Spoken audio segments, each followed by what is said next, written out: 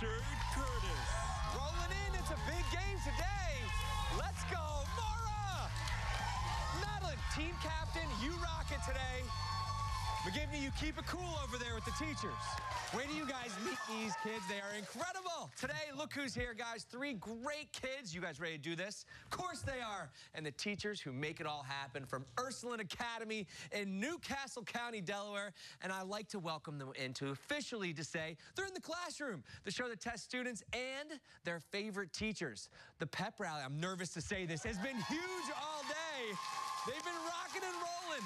It's winner take all in the cash today, which is going to be $500 for the students or the teachers, and bragging rights to say I am smarter than you. Before we meet our contestants, guys, we're starting this show with a pop quiz. Grab your buzzers. We have 1 minute and 30 seconds on the clock. Each correct answer will be worth 10 points. If you buzz in first, wait until your name is called to answer. If you get the question wrong, a contestant from the other team can buzz in and will have a chance to steal. Buzzers are in hand. Time starts now. What 2 letters are used for the abbreviation for the state of Florida? Here we go, Mr. McGivney. FL. FL is right at the top of the show. That sound, guys, double points. This one's worth 20.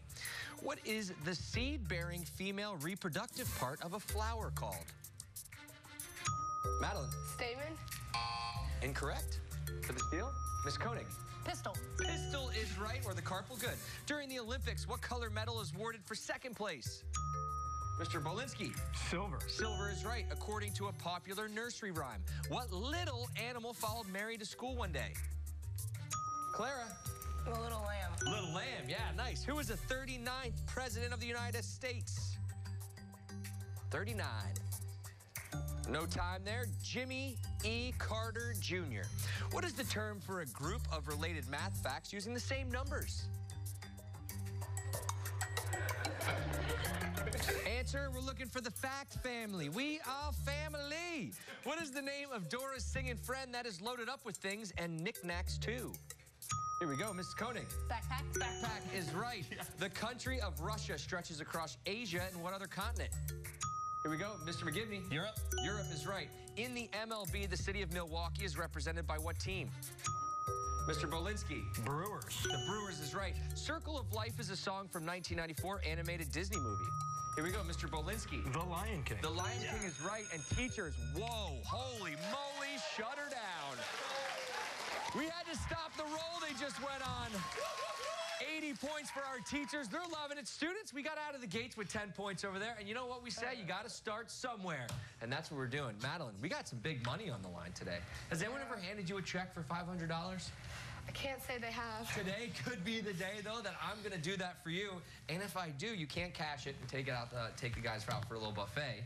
You got to put it somewhere else. Where's it going to be? It's going to go to furnishings for our middle school lounge. Oh, nice. Or like some chairs, some trendy like bean bags and stuff. Popcorn machine. Oh, all right. Yeah, that sounds like one heck of a place to be. And teachers, if you guys win it, where's it going to be? We're going to get some fun recess equipment. Ooh, okay, nice. Is that for Mr. McGivney? He seems like a wild man on the recess yard. All right, well, I'll tell you what, guys. The money could be going 2 different places, but we're changing it up because I'm going to send one of you guys to detention right now. Put your buzzers down. You'll work together on this one. This is how detention works. I will give one team a category. As a team, you will have 10 seconds to decide if you want to play or pass. If you choose to play and answer the question correctly, you can send any member of the other team to detention. If you get it wrong, the other team can send one of you. If you pass, the other team has to answer the question, and the same elimination rules apply. The first team to send everyone from the other team to detention will win 40 points. All right, there you go. Those are the rules. You guys know how to play. Trailing team is our students right now. You guys ready for your category? Yeah. Here you go. Science. Play. Here you go. In science, melting ice and crushing a can are examples of what type of change that affects the form of a substance, but not its chemical composition? What type of change? I don't know. Physical change. Physical change is right. All right, Madeline, this is the good part. 3 teachers over here that are just dying to go to detention. Who are you going to let go? We're going to send Mr. Belinsky. Mr. Belinsky, our math teacher. He's up in arms. He's absolutely shook. Cannot believe he's on his way to detention. And we move to our teachers.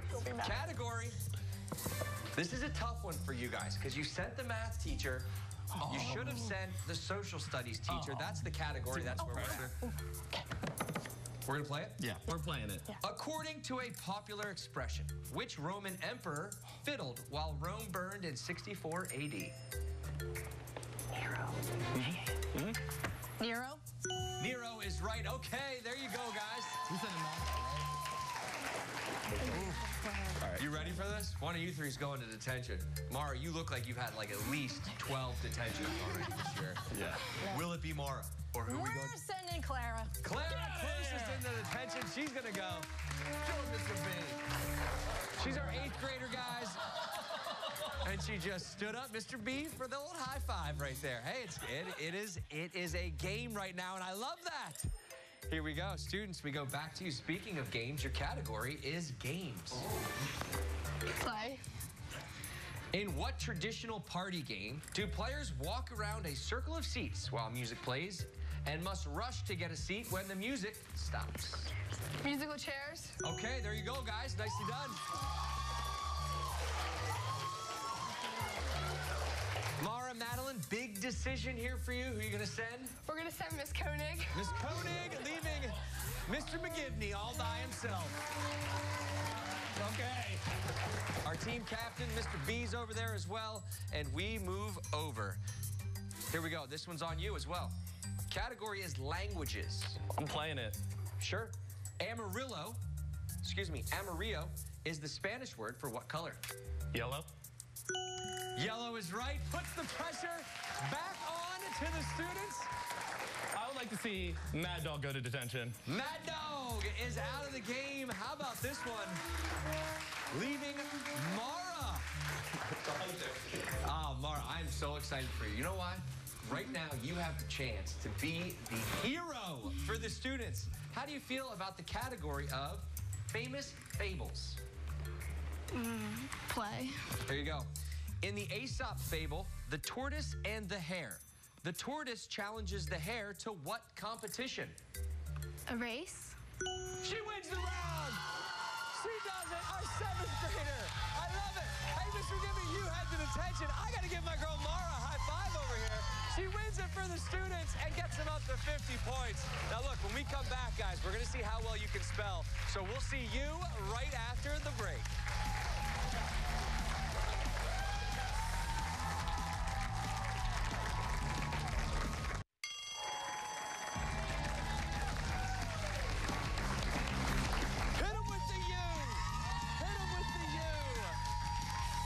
That is the trendiest U I've ever seen. Welcome back to the classroom, guys. On the show today, it's one of my favorites. It's students and teachers from Ursuline Academy in Wilmington, Delaware. Home of the Raiders.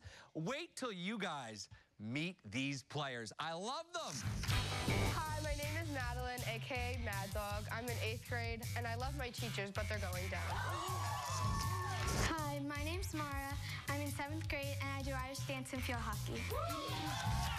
Hi, my name is Clara, and I'm in 8th grade, and my Kahoot name is Destroyer, which is what I'll be doing to the teachers. Hi, my name is Eileen, and I teach science, and I have a class pet that's a hairless guinea pig. Hi, my name is Brendan John Romulus McGivney. I teach 8th grade social studies, and after today's Civil War, the students are definitely going to need reconstruction. Hi, my name is Joe. I teach middle school math. I love my students, but they're going down. I'll tell you what, anytime McGivney can give me a Civil War pun, I am on board with that. Guys, let's play some spell check. What do you say?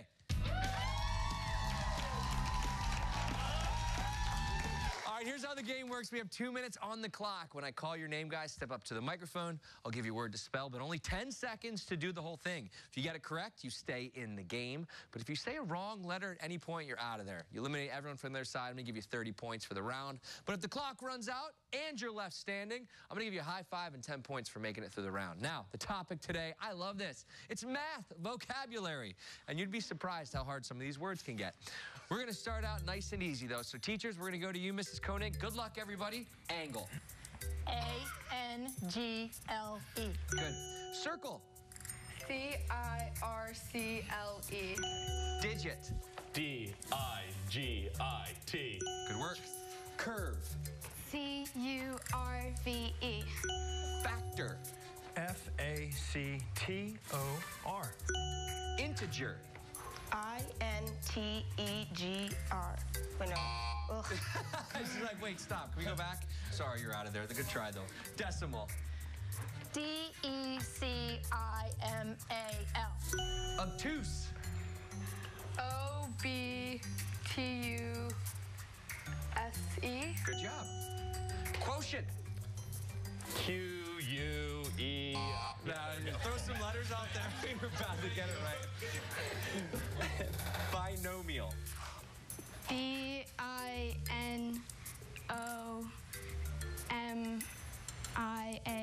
Yeah, Mara. Okay. Tangent. T-A-N-G-E-N-T. Okay. Rhombus. Rhombus. R-U. Coefficient. C-O-E-F-F-I-C-E-N-T.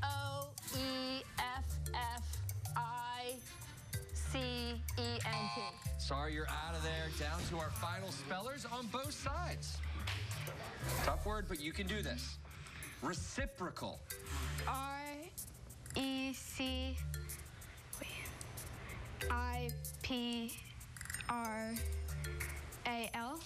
So close. O-C-A-L. Mara couldn't get it done. Teachers win the round, bringing them up to 110. I love it. I love it, man. Both sides did so well there. Now, look, before we go to break, I have more points on the line. Let's get some extra credit out there.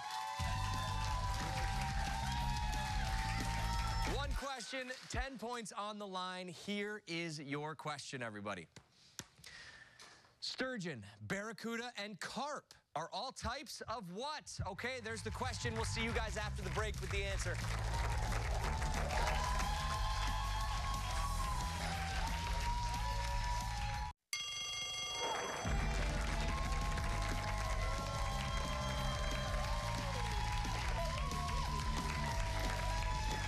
Into the classroom. Today we have the students and teachers from Ursuline Academy in Newcastle County's scores. Teachers 110. Good job, guys. Students with a 50. Both sides feeling pretty good about themselves right now, and they should. Moving into the extra credit before the break.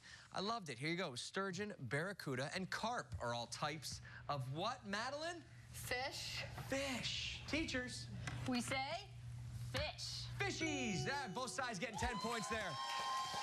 Here we go. Madeline, do me a favor. I want you to smile into that camera right there because we're going to picture day next.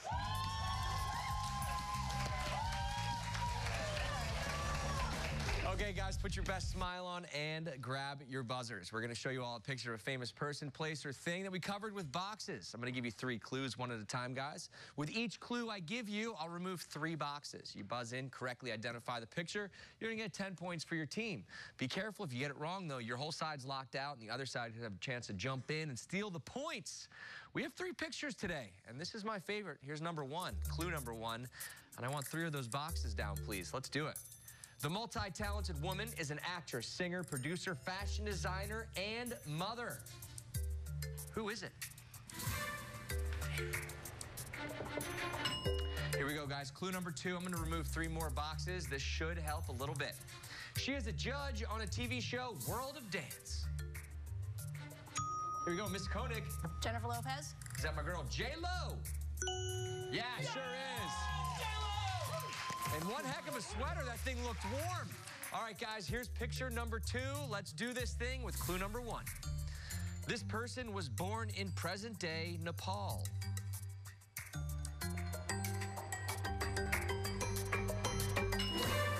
Clue number 2. This might help just a little bit more with that picture coming into view. His title means the awakened one or the enlightened one. Here we go. Buddha?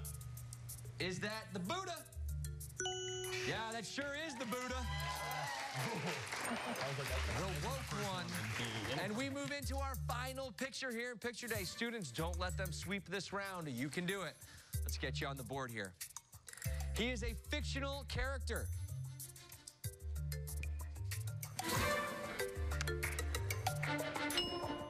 Here we go, clue number 2. I have the answer, and I wasn't going to get that. So here we go, clue 2. This video game character races, plays sports, and clears ghosts out of a mansion.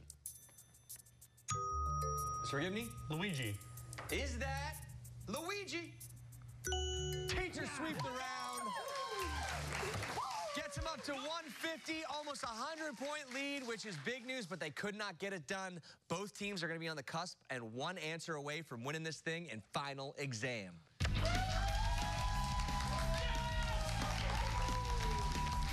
Here's your topic, guys. It's vampires. Vampires is the topic today. I'm going to ask both teams 3 questions about our topic. Each correct answer is going to be worth 100 points. You get it right, 100 points gets added to your score. You'll write down your answers during the commercial break. No writing quite yet.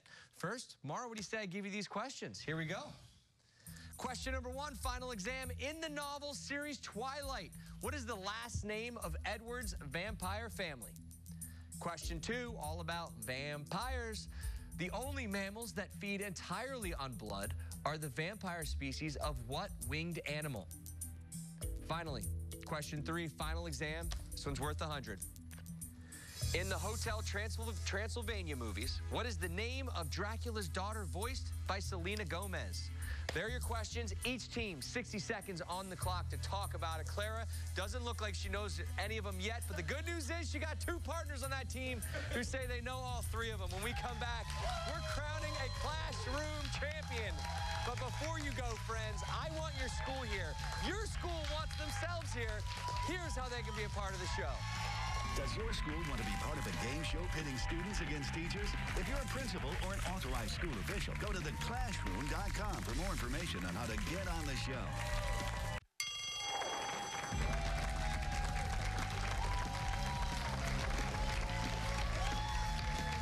Welcome back into the classroom, guys. Today we have the students and teachers from Ursuline Academy going head-to-head. Teachers, 150 on the board. They've played a pretty good game thus far.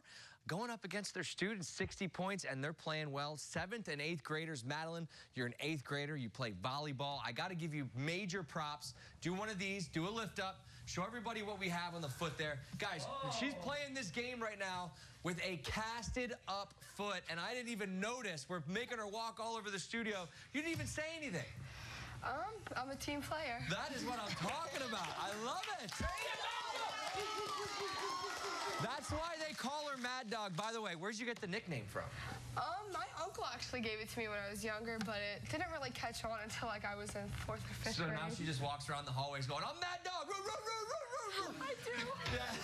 Okay. You got to come to my school sometime. That sounds incredible. All right, guys, let's get into this thing. The topic of today's final exam is vampires.